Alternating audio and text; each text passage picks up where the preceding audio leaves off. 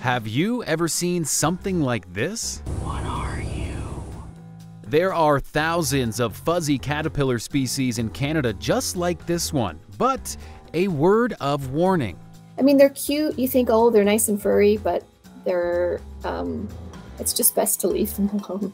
These caterpillars come in a variety of shapes, colors, and fuzz. Some have longer spikes made out of the fuzz, and you may have even heard that fuzzy caterpillars are venomous if touched. But is that true? You might get a reaction just because they're spiky. Their method of defending themselves is to have all these hairy, spiky things on them. There are fuzzy caterpillars in Canada that do go further than a mild reaction, like the hickory tussock moth caterpillar. Those are the white ones that have the little black tufts on the sides, and those are the ones that you should definitely not touch because they're venomous.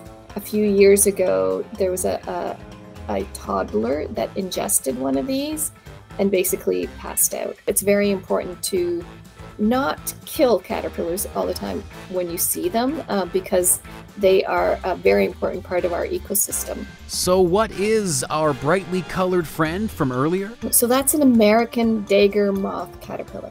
Or call it whatever you want. I shall call you Herman. Just don't touch it.